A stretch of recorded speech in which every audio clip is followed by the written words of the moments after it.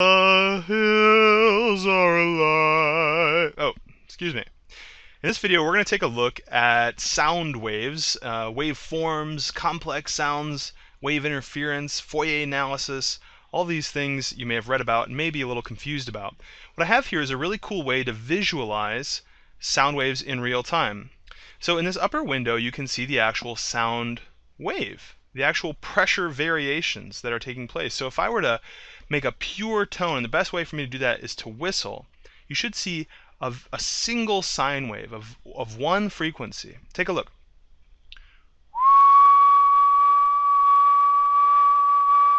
That was pretty good.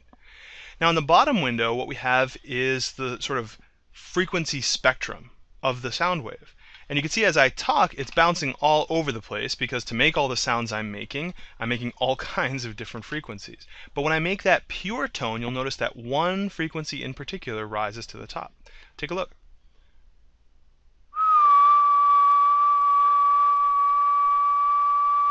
You see it there, the really tall one. In fact, if I whistle and make it higher and lower, you'll see that peak move. Watch this.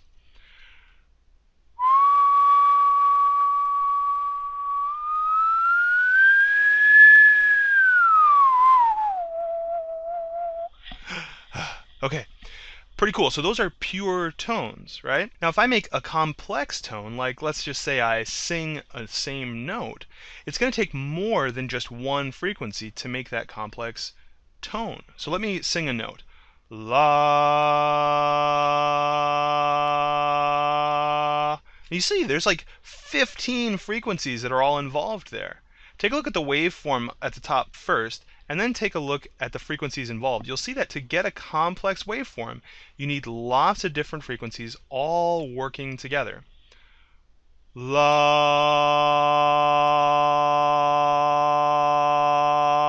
Now here's the amazing thing, all right? I have a little guitar here I'm going to play while I share this with you. The amazing thing about what we're seeing here, as you look at the frequency spectrum below, is that if I play a complex tone, like a guitar,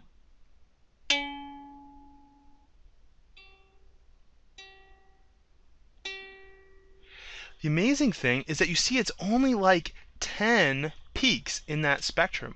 Each of those peaks represents a pure tone. What that means is that to make this sound on a guitar, all you have to do is combine 10 pure tones. That is, you could get 10 people all whistling exactly the right frequency, a pure tone, and by combining those pure tones together, you get something that sounds exactly, in fact, indistinguishable from a guitar. So that sound, which you would hear and you'd say, oh, that sounds kind of like a guitar, or maybe it's a sound that sounds like a violin. All it is what combination of pure sine waves do you use to get that kind of complex wave. It's really kind of amazing.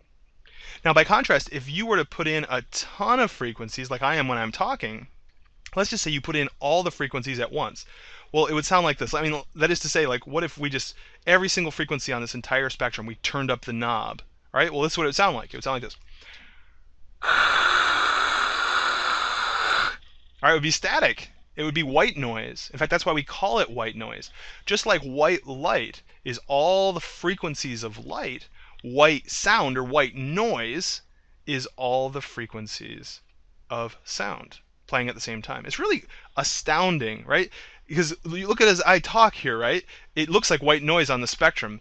The what would you say? Like the difference between noise and human speech is really just astounding. How much information is being communicated and how quickly it's being communicated, and how it all boils down to these frequencies that are constantly changing. Oh, it's astounding. But let's step back because we want to understand the basic physics here that's going on, and I want to illustrate that for you through this concept of interference. Okay, so you read a little bit about interference, and I want to illustrate it for you in a more visual way. Check it out. So here I can send a little pulse wave down this string. All right, send a pulse. Here's another pulse. Waves have this unusual property that they can interfere with each other, and when they interfere, they can still pass right through each other. Like they don't like destroy each other or bounce off each other, but while they're interfering, they add together. Right? And this is the heart of this whole idea of these complex waveforms, because it's all these pure tones adding together that creates a complex tone. So check out this wave interference, right? If I send a pulse down here and I let it bounce back, it's a wave, so it reflects off of a boundary. And if I were to send another pulse at just the right time, I could get these two pulses to interfere with each other. Here you go. Boom. There, they interfered a little bit. I'm going to throw another one. Boom. I'm going to throw another one. Hi-ya. And you see the pulse is getting bigger and bigger. Hi-ya. So this is an illustration of constructive interference, right? I can build an enormous pulse by adding several pulses together. Now, by contrast, I could do destructive interference. What if I sent a pulse right there? Boom. They're passed right by each other, but while they're passing, look, at that moment they actually like annihilate one another. It doesn't mean they disappear, right? But there is destructive interference.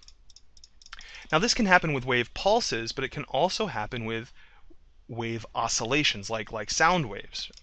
So the way that we would illustrate that is what we call Fourier Analysis, which is really very sophisticated. I mean, physicists hardly learn about this until they get to grad school, all right? So don't feel bad if it's confusing, but what's cool, it's one of the coolest things. So check it out. Here at the top, we have basically, this is what we've already seen, but shown a totally different way, all right? So this at the top is like a spectrum, okay? And it's like just like a cartoon version of a spectrum. And then down here at the bottom, we have the wave form, the actual sound wave, you could say. So right now there's a single, this is like when I was whistling a note, a single frequency. And the waveform, you know, if I were to zoom out, it looked kind of like this, right? It was like a wave going back and forth. Now, if I were to be able to have two whistlers, two pure tones at the exact same time, but they have different frequencies, then the spectrum would look kind of like this, right? Two different frequencies. Because of interference, here's one wave in red down right here, the other one in yellow. Those two waves add together through constructive interference and destructive interference, and this is the sum of the two that you get. And notice this looks totally different. Now I can add another one here.